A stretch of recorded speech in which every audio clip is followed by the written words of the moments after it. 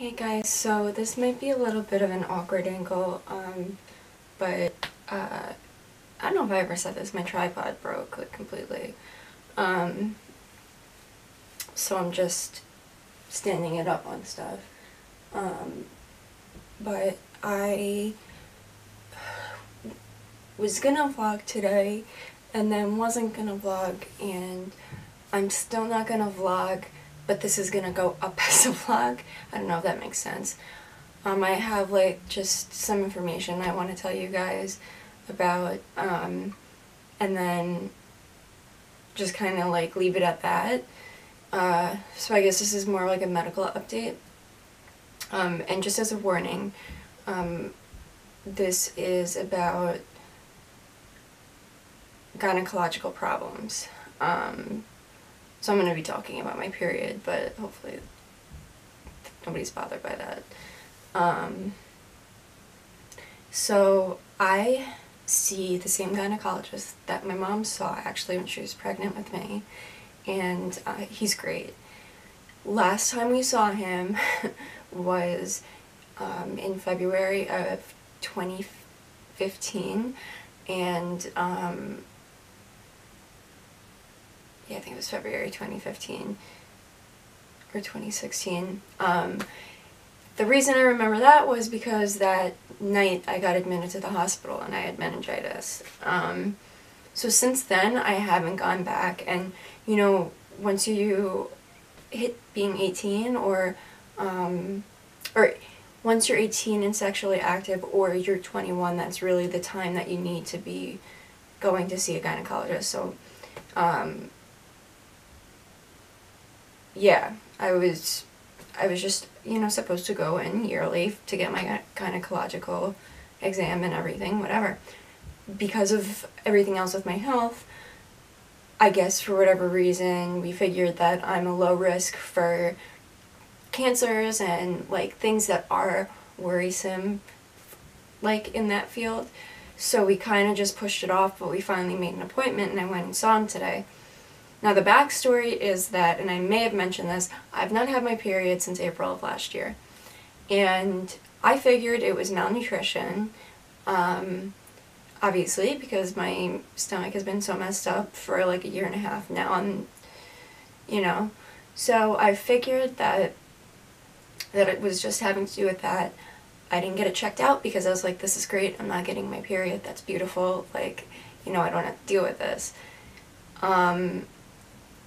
And then the past couple of days I've had like a, not really like a discharge, but it's like a little like dark brown like discharge sort of, but not enough that I'd wear a liner or anything. Like I wouldn't wear anything for it, it's just I kind of have this like slight discharge. And he said he saw it, it's not really anywhere else, but he saw it by my cervix. And he did the pap smear, I think, and everything. And then he went to go to, I guess like I think it is called a transvaginal exam, where basically he puts his fingers in my vagina and he presses down across my stomach to check my ovaries and my fallopian tubes and my uterus and everything. And the second he put his hand down, not even with pressing on my left side, on my ovary, he was like, yeah, you have a mass on your ovary. And so he was like, well, that makes sense, you know, if you have a mass there, that makes sense with the like random, not actual bleeding, and not having my period for a year. So now knowing that I have something there, that I have to go for testing, now knowing that I have something there, is scaring me, because obviously it's gone on long enough that I haven't had my period for a year. So this is something that doesn't seem like it's just going to go away, because if this is what's caused everything, then I would need to get whatever it is removed. He said it's either a cyst or a fibroid. I've had cysts on my ovaries before. They've either ruptured or my body has dissolved them back in. Fibroids are tumors, but they're non-cancerous, I think. I don't know very much about fibroids. But this is potentially going to turn into something that I'm going to require surgery for.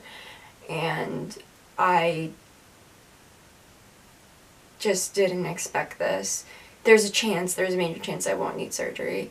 Or there's not a major chance, but there is a chance I might not need surgery, but I know it's quick, it would be ambulatory, I wouldn't be in the hospital, it's not that big of a deal, it would be laparoscopic, but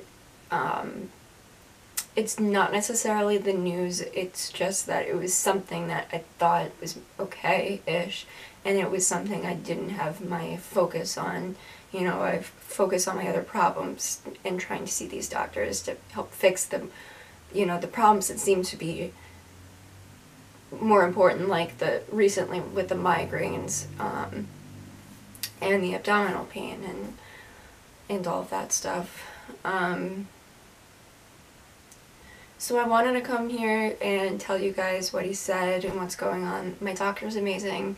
I'm going to get a regular and transvaginal ultrasound on Tuesday, and then he said to call like a week and a half, maybe 10 days after I have the scan, so I can get the results, and then I have to go see him in person in a month, so we made that appointment. Just with like, I don't know, it's just, I'm bummed. I'm really bummed from it. You know, normally I don't want my mom to be alone, and I don't want her cooking or being in the kitchen doing her thing by herself, but I'm just like, I just want to be in bed right now, so I have Better Call Saul going. Sorry, I didn't think I was gonna end up crying. And I'm working on a scarf. So I'm thinking maybe I can finish this tonight or tomorrow.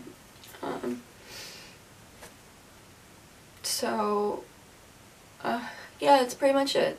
I'm waiting for my friend Chris to get off of work, and he's gonna tell me and my mom I need to tape my hip up. I'm having problems with it kind of slipping around right now, but there's my update. I just wanted to let you guys know what was going on. So sorry today wasn't interesting.